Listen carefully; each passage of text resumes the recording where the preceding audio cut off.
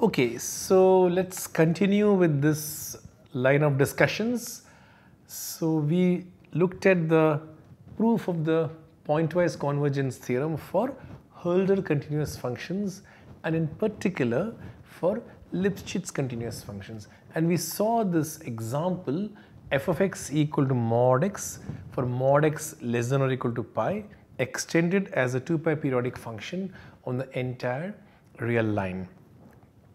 And we got this beautiful representation for the absolute value mod x equal to pi by 2 minus summation k from 1 to infinity 4 cosine 2k minus 1x upon pi times 2k minus 1 the whole squared. And when I put x equal to 0, I get that pi squared by 8 is 1 plus 1 upon 3 squared plus 1 upon 5 squared plus dot dot dot. Now, a little bit of manipulations will easily give you 1 plus 1 upon 2 squared plus 1 upon 3 squared plus 1 upon 4 squared plus dot dot dot is pi squared by 6. Now, this is going to be a special value of the Riemann zeta function. The Riemann zeta function will now appear later in this particular capsule. Let's go ahead and look at another example. Again, I'm going to take an even function. This time I'm taking the even function f of x equal to cosine ax on the closed interval minus pi pi, where I'm going to assume that a is not an integer. The 2 pi periodic extension, I take the same function cos ax and I simply extend it periodically. What is a graph of cos ax? Cos ax is like this. It's an inverted graph. Assume that a is positive, for instance. So it's an inverted arch. And when I extend it as a 2 pi periodic function, you simply get a succession of arches. So when one arch ends and the other arch begins, what happens at the junction? The left hand derivative and the right hand derivative are not equal, but they are finite. The left hand derivative and the right hand derivative are finite. So the function is not differentiable, but the function is continuous, and the left hand derivative and the right hand derivative are both finite at the point where it is non-differentiable. The function is evidently Lipschitz function. You can prove this rigorously using, for example, the mean value theorem or whatever you want. So cos ax extended as a 2 pi periodic function of the real line. It is to this particular function that we should apply the basic convergence theorem. The first thing that you will have to do is to calculate the coefficients in the Fourier expansion. Cos ax is an even function, so the odd terms, the bn's, will be 0. The a naught will be 1 upon 2 pi integral minus pi to pi cos ax dx. That will be 1 upon pi times integral 0 to pi cos ax dx. You have to calculate that value. And that's how you get your a naught. And then your an's you have to calculate. Cos ax cos nx integral from minus pi to pi 1 upon pi. Again, you have to use the defactorization formula.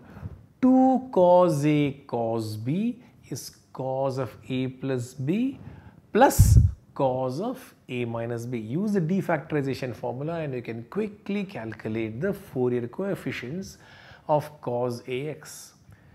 And put the Fourier coefficients in the Fourier expansion. They will get cos ax equal to a naught plus summation n from 1 to infinity an cos nx. Write down this whole thing, and a little rearrangement will give you 1.19. The cosecant pi a, which is 1 upon sine pi a, is 1 upon pi a plus 2a upon pi summation n from 1 to infinity minus 1 to the power n upon a squared minus n squared. This is an example of the partial fractions expansion for the cosecant function. Now, there is a relation between the cosecant and the cotangent using the half angle formula or whatever. You can deduce from the cosecant expansion 1.19 the partial fraction expansion for the cotangent. Cotangent pi a is 1 upon pi a plus 2a upon pi summation n from 1 to infinity 1 upon a squared minus n squared 1.19 prime, the middle displayed equation. Finally, you can replace a by ia. All that is being said in the exercise is a is not an integer. A is not an integer. I could take a to be a complex number. I could replace a by ia in 1.19 prime, and I'll get the partial fraction expansion for the hyperbolic cotangent. So cos pi a is 1 upon pi a plus 2a upon pi summation n from 1 to infinity 1 upon a squared plus n squared. These are three beautiful formulas that we immediately deduce just from the basic convergence theorem. Now the next example that we want to look at is the Gaussian. And we begin by recalling the very famous integral 1.20. Integral minus infinity to infinity e to the power minus x squared dx is root pi. It's a very popular integral. I'm 100% certain that you have seen this integral in your courses. The popular way to calculate 1.20 is the following. Call this integral on the left hand side I. So I equal to integral from minus infinity to infinity e to the power minus x squared dx. I is also equal to integral from minus infinity to infinity e to the power minus y squared dy. Therefore, I squared is the iterated integral minus infinity to infinity e to the power minus x squared dx, integral from minus infinity to infinity e to the power minus y squared dy. And this iterated integral will be a double integral because everything is positive. So we are looking at the double integral e to the power minus x squared minus y squared dx dy. Now switch to polar coordinates. X equal to r cos theta, y equal to r sin theta, dx dy is r dr d theta. Theta runs from 0 to 2 pi and r runs from 0 to infinity. And so it is 2 pi times integral 0 to infinity e to the power minus r squared r dr. And that will immediately give you pi. So I squared will be pi and I will be root pi. This is the popular way to compute this integral, and I'm sure everybody has seen this. Now I want to give you some other ways of calculating this Gaussian integral. This is called the Gaussian. This integral is called the Gaussian. I want to give you a few other ways to calculate the Gaussian which you probably have not seen. It will be a very wonderful project for you to look at the various proofs of this 1.20. Several different proofs of the evaluation of the Gaussian are known today. So here is one. Start with the integral 0 to infinity 1 plus x squared upon n raised to the power minus n dx. Observe that if I let n go to infinity in this integral, in this middle display in the slide, you are going to get integral 0 to infinity e to the power minus x squared dx. That's exactly the integral that you want. Limit has to be taken under the integral sign, but that's easy to justify. That's very easy to justify. So when n goes to infinity, you are going to get integral 0 to infinity e to the power minus x squared dx. Now let us calculate this integral. Put x equal to root n tan theta. Then x squared is n tan squared, then n cancels out. 1 plus tan squared theta is secant squared theta, but there is a minus n. So it becomes cos to the power 2n theta. What is dx? Dx will be root n secant squared theta d theta. And what happens to the limits of integration? when x is 0, theta is 0, and when x is infinity, theta is what? Pi by 2. So integral 0 to pi by 2, you got an even power of cosine, and you can use the reduction formula that you studied in your 12th standard courses, and you can write out the integral completely. You can evaluate this integral in explicit form, and when you write it down, you are going to get the Wallis product formula for root pi. Wallis formula is an infinite product formula for root pi, and so you can use that idea to calculate this Gaussian integral. But you will ask, how do I prove Wallis product formula? How do I do that? I give you a suggestion for that also. Look at the chain of inequalities 1.21. Start from the interval 0 to pi by 2. In the interval 0 to pi by 2, sine to the power 2n plus 1 theta is less than or equal to sine to the power 2n theta less than or equal to sine to the power 2n minus 1 theta d theta. And you integrate from 0 to pi by 2. And for the middle one, you use a reduction formula similar to the cosine. And when you have an odd power of sine, you can actually calculate the value. It will be a rational number, right? And for the even power, a pi factor will come. It will be a rational number times pi. And then a little bit of rearrangement will give you the Wallis product formula for pi. So you have got a completely self-contained deduction of this integral 1.20.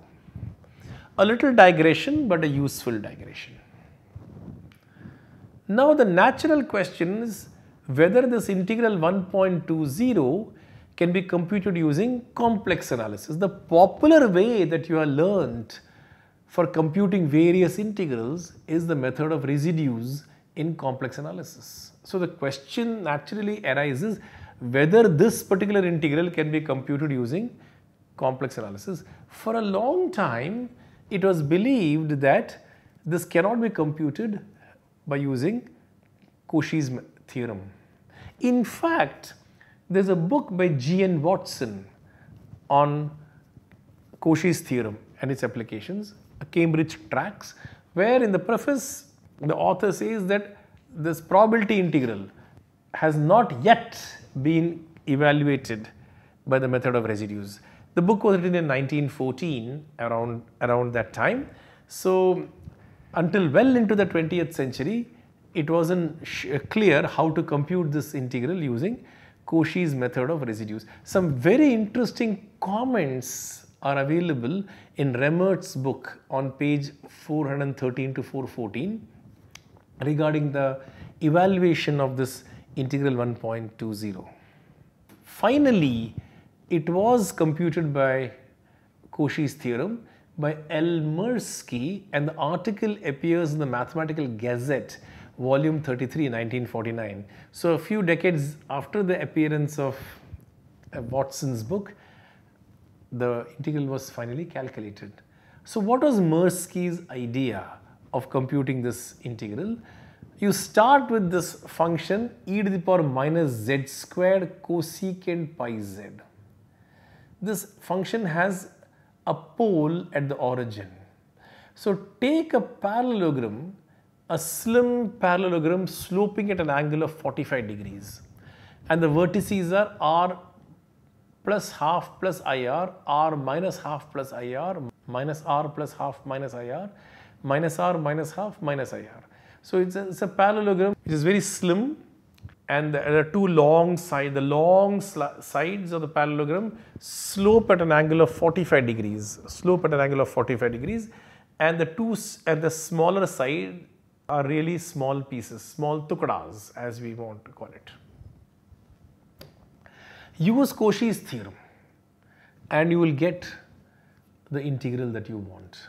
So I have given you 3 different methods for calculating the Gaussian integral, and there are many other ways of approaching the Gaussian integral. There are articles written on the various ways to compute this, and it will be a very nice project for you to look into the various evaluations. Now let us calculate the Fourier transform of the Gaussian. So integral minus infinity to infinity e to the power minus ax squared cosine chi x. This integral is called the Fourier transform of the Gaussian. And equation 1.22 is what we need to derive. We will need this in our work. So we have to calculate it. We need it urgently. So what is the value? Root pi by root a e to the power minus chi squared by 4a. So if I take a Gaussian with the a parameter, the Fourier transform is another Gaussian with the parameter 1 upon 4a. So let us calculate this integral using ODEs, ordinary differential equations. So let us call the integral on the left hand side of 1.22, this integral that you see on the left hand side, let us call that integral I chi. Now because of the e to the power minus ax squared, the integrand decays very rapidly. So I can differentiate with respect to chi. I differentiate with respect to chi. What happens when I differentiate with respect to chi? Cosine chi x will become sine chi x and you will become a minus x. Remember, cosine derivative is minus sine. So you will become a minus sine and you will become a minus x. You are differentiating with respect to chi. Remember that. The variable of differentiation is chi. So I prime of chi is integral minus infinity to infinity minus x e to the power minus ax squared sine chi x dx. Now I am going to integrate by parts. X e to the power minus ax squared is d dx of x power minus ax squared. Of course, I am going to pick up a constant and I have to divide by the constant 1 upon 2a. And now I must integrate by parts. When I want to integrate by parts, I have to throw the d dx on the other side. I have to throw the d dx on the other side and I will get e to the power minus ax squared times the derivative of sine, that will be cos chi x, but this time we are differentiating with respect to x, so a chi will come out. So you will get chi upon 2a e to the power minus ax squared cos chi x, but when you do the integration by parts, you will pick up minus sign, and so when you take it on the left hand side, you will get I prime chi plus chi upon 2a I chi equal to 0. What happened to the boundary terms, by the way? The boundary terms will vanish. Why would the boundary terms vanish? Because the exponential function is going to decay very rapidly at infinity and at minus infinity. So there won't be any boundary terms. This is a linear first order ODE. Do not divide by I chi. Do not solve it by the method of separation of variables. Because if you divide by I chi, I will immediately ask you, how do you know that I chi is non-zero? How do I know that this integral is never 0? And there will be a problem. So don't divide. Use an integrating factor, a linear differential equation, dy by dx plus pxy equal to qx. Here the qx, the right hand side is 0. And you have the integrating factor. You can look up your undergraduate differential equations course and solve it as a linear ODE. And you will get I chi equal to I of 0 times e to the power minus chi squared by 4a. Now I must put chi equal to 0. I must put chi equal to 0 and I must find I of 0. What is I of 0? I of 0 is the value of the integral when chi is 0. When chi is 0, what happens? You just have integral minus infinity to infinity e to the power minus ax squared dx. You know how to integrate e to the power minus x squared dx. How to integrate e to the power minus ax squared? Take the earlier integral of e to the power minus x squared and put x equal to square root of a times y. Of course, in all this discussion, it is very clear that a must be a positive real number, otherwise the integral will diverge. So in this, throughout the discussion, this a was a positive real number, correct? A is a positive real number, and so the integral converges. In the earlier integral that we computed, in this integral you put x equal to root a times y, you will get the other integral. That is, when you put chi equal to 0, you get I of 0. and the argument is completed. So we have proved equation 1.22, the Fourier transform of the Gaussian. Well, why did I bring in all these digressions? Now we shall see how the Fourier series enters. We are going to give another application of the basic convergence theorem, and we are going to derive a beautiful identity that is going to be of immense use in number theory. What is that function and what is that identity? Let us look at the function given by 1.23, the display 1.23, f of t equal to summation n from minus infinity to plus infinity e to the power minus t plus 2 pi n the whole square. Remember that if I replace t by t plus 2 pi, what happens? It will simply be t plus 2 pi n plus 2 pi, or it will be t plus 2 pi times n plus 1. When n runs from minus infinity to infinity, n plus 1 also runs from minus infinity to infinity. In other words, this function f of t that you see out here, 1.23, is a 2 pi periodic function on the real line. Well, it's a 2 pi periodic function, all right. Is it continuous? Is it Holder continuous? Is it Lipschitz continuous? How do I know that I can apply the basic convergence theorem? I must first ensure that this function is Lipschitz. How do I show that this function is Lipschitz? One way to do it is to show that it is infinitely differentiable. Suppose a function is 2 pi periodic and it is differentiable. If it is differentiable, then what happens? Fx minus f of y is equal to, by mean value theorem, x minus y times f prime chi for some chi between x and y. So mod f of x minus f of y will be mod x minus y times mod f prime chi, but f is periodic, so f prime is also periodic, and f prime is continuously differentiable.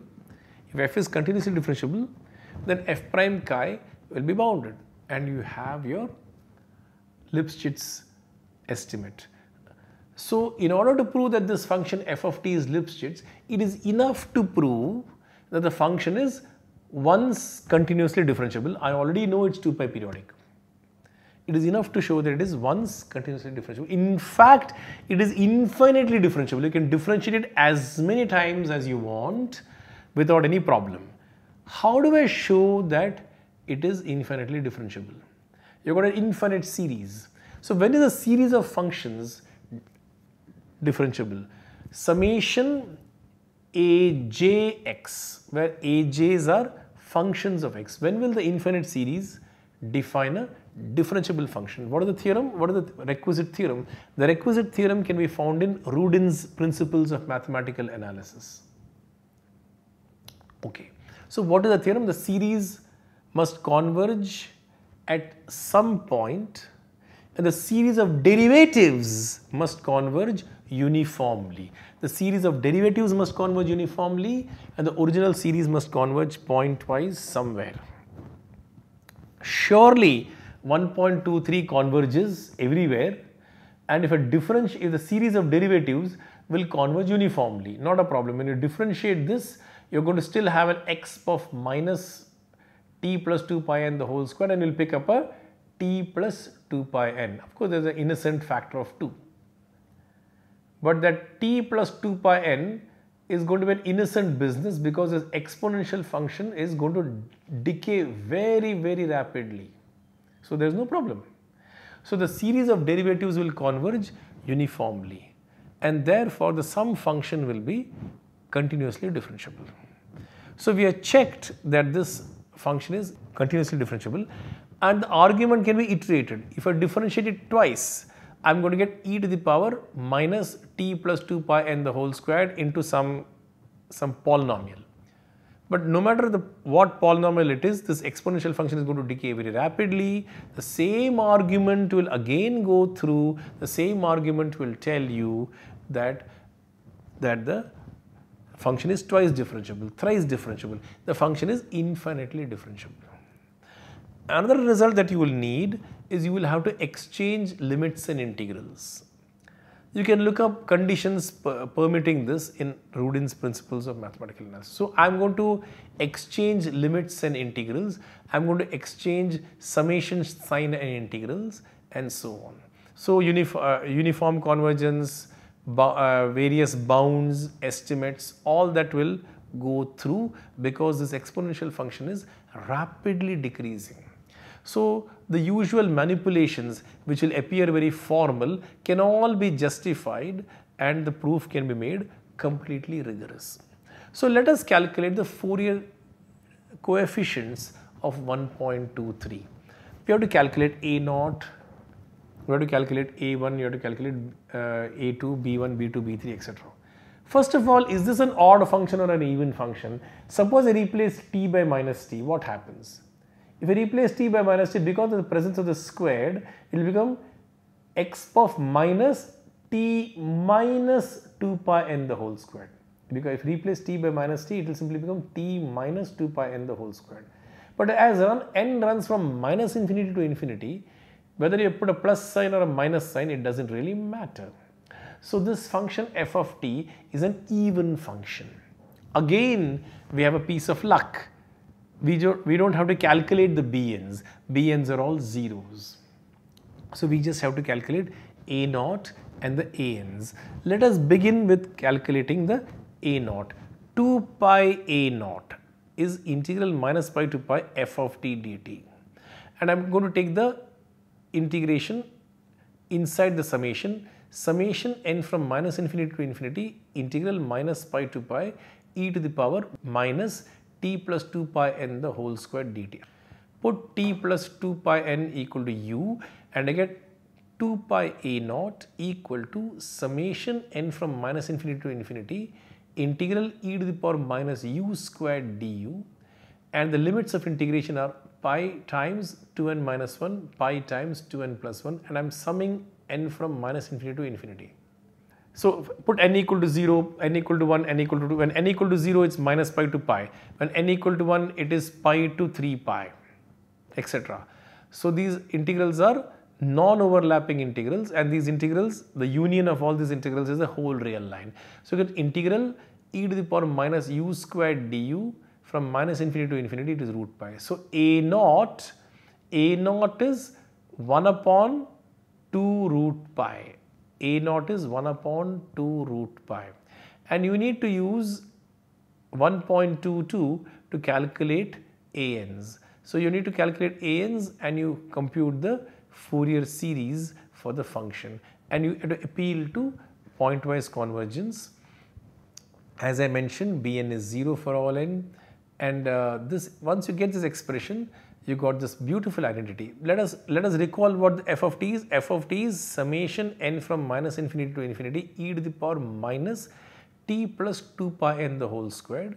And that is the same as 1 upon 2 root pi plus 1 upon root pi summation n from 1 to infinity e to the power minus n squared by 4 cosine nt.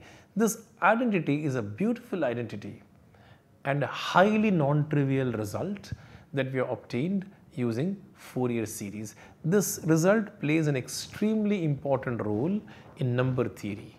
We will generalize this further and we'll bring in the Jacobi theta function identity next time. Next time we shall discuss the Jacobi theta function identity and we'll bring in the Riemann zeta function. And so we shall see some connections with number theory and Fourier analysis. What I mentioned right in the first module, how Fourier analysis is related to number theory and other areas of mathematics. Here you begin to see some connections. The first connections with number theory is already being seen right in the third module. I think it's a good place to stop. Thank you very much.